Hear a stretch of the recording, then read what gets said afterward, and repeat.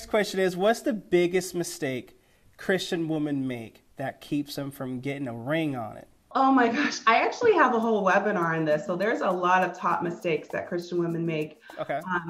I'll give you a few. I'll give you them like the really quick ones. Not meeting enough men. You got to meet more men. I mean, like sometimes I talk to women, they've met 2 new men this year, and it's like, that's not enough. Not being flirty, feeling like it's ungodly to be flirty. And when I say flirty, I don't mean like promiscuous. Most Christian women like to follow the Bible where it says to save sex for marriage. So I'm not talking about soliciting sex, but just being playful and cheeky and fun and flirty. They don't want to do it. That's kind of a big mistake. But I think the top mistake that Christian women make is thinking that God is just going to drop a husband in front of them and they don't have to.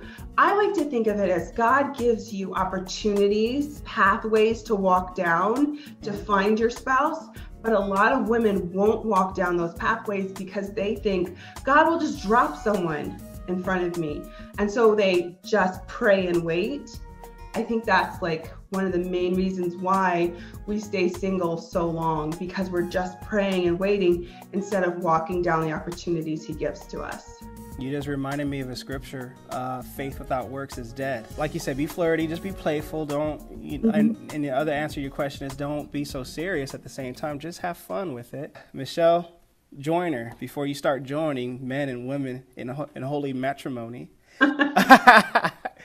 any last or final words you'd like to say? Have fun. I would just say have fun and really realize that your heart's desire in this area is worthy of being honored. All the same goals that you have in other areas.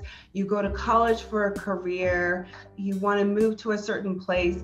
Like this desire too, to get married, it's so worth pursuing. It's so worth being honored. And don't let time pass you by, because it will. Time will really pass you by. Honor your heart's desire in this. Get help if you need help. And really make this a priority because it's a beautiful thing. Don't let time pass you by. Thank you for your time today. And if you guys like the content we're throwing up, drop us a like, subscribe, and hit the bell notification. And if there's any other topics you'd like to see Michelle Joyner talk about, comment below, let us know. And I will do my best to bring her back. Thank you again. Bye.